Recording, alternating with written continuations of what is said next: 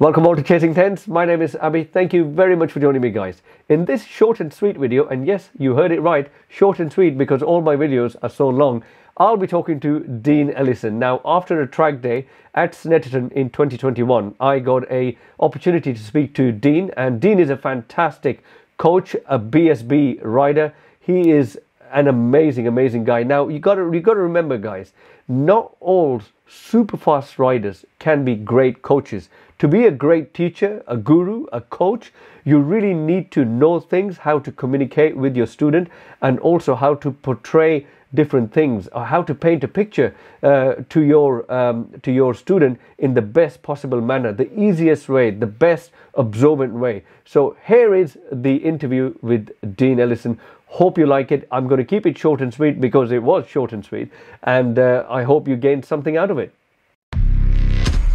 How does your coaching work, and what do you provide to people like myself? Okay.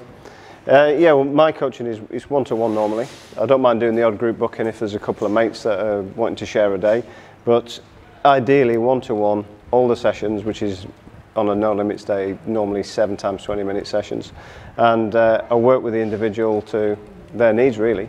So I'll be looking at what they do in the first session. So we'll go out, we'll do the sighting laps, and then we'll just let them run free for 2 or 3 laps, and even though it's the first session, I'll still get enough information from body position, picking up the throttle, how they're braking, where they're braking, where their eyes are looking, how they're reading the track, what state's the bike in, is it in the right gear. I don't really go into suspension settings or bike setup unless something's obvious. And then from that information I get in the first one, we'll go through the video footage and then just break down the day. So I'll be looking at all those key areas and fix the big points first, and then whittle it down, and then throughout the day, right to the end, we'll have hopefully fixed most of the problems, and the rider will feel more confident. So yeah, it's not your standard get your bum off the seat more, tuck your feet in. We'll be looking at, So do you put cameras on the? Not on the customer's bike, just on my bike. Yeah. Over the years, I've tried front-facing and rear-facing cameras, but I just need to see what the customer's doing. They just need to see it for themselves afterwards, and that's kind of enough.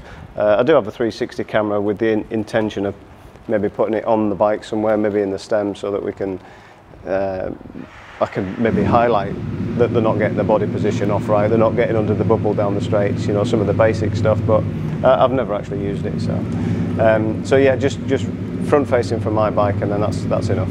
And do you deal with novice, inters and advanced riders? Yeah, absolutely. Yeah. I seem to be getting a lot more racers nowadays, but my history is, I first started coaching at the Haslam School, or instructing at the Honda on Haslam School, and you do get a lot of new riders there. You sometimes get someone who's never been on track ever, or maybe even some have never even sat on a bike and they learn to ride in the car park. So it's you get some very new riders there. So yeah, that was kind of my I suppose the core of where it started for me, and then just over the years it's just, I suppose with No Limits Track Days becoming more and more popular, club racing is becoming popular, that the race have come into it as well. So yeah, it's across the board, whatever. And what is the most common thing you get from your students? What they want to mostly achieve on? Is it lap times or body positioning? It's not really. I think back in the day, like when we first started, or when I first started doing this,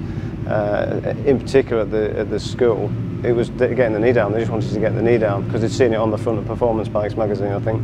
So it's just changed. Now they just want to understand it. They want to know why can't they go as quick as someone else? Why can't they get that lean angle? Why don't they feel confident? What does it mean to trail brake? How do you get to the stage where you're trail braking?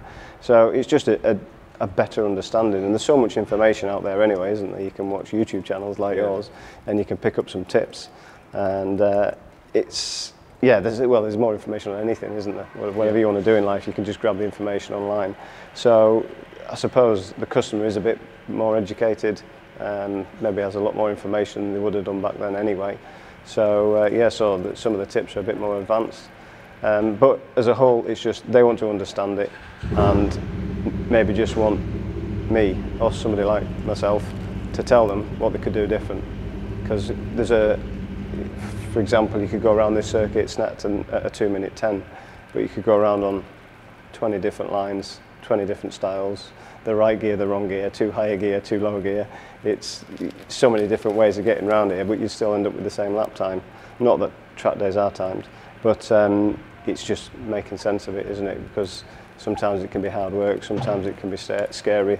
Club racers can come to me with a lap time that they would say, I lap, you know, in my race I lap at this time. Well, it was one lap.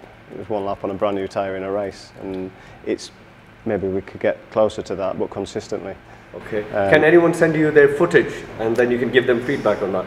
Do you do that at the moment? No, it's not something I offer. I have been asked over the years, but I just don't have the time. That's fine. Yeah, I'm currently, like this week, again, I'm on track every day. Up at 4, back home at 10:30, and then up for the next one. So I just don't have that time. There's other people doing it. I know there's other riders offering that service, and I kind of stick to this. You know, this is my thing, and I don't. Yeah. There's loads of coaches doing Euros only, but you do British tracks and Euros Yeah, too? that's right, yeah. Okay. Yeah, I've been out to, I think I've only done 2 this year actually, yeah. I've been out to Portugal twice. I'm pretty sure I've got, I want to say 10 or 12 before the end of this year at various tracks, Portimao, Cartagena, Andalusia, Jerez, Catalonia. Yeah, there's loads leading right up to the middle of December. How much does it cost for someone to have a day with you? My fee's £600 and it's just a flat fee. Okay, so wherever. I live in the middle of the country, so it's easy for me to get to the circuits, and it's easy for the customer to understand. So yeah, it's a £600 flat rate, and that's me and the customer for the full day, one-to-one. One-to-one, completely? Yeah, and it has to be a no limits track day.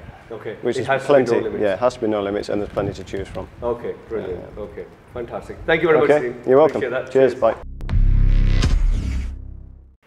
Hope you enjoyed that video, guys, and I hope you got something out of it. I really appreciate this. If you want to see more stuff like this, do like this video and also do subscribe to the channel. Then you will get notified whenever I launch a new video.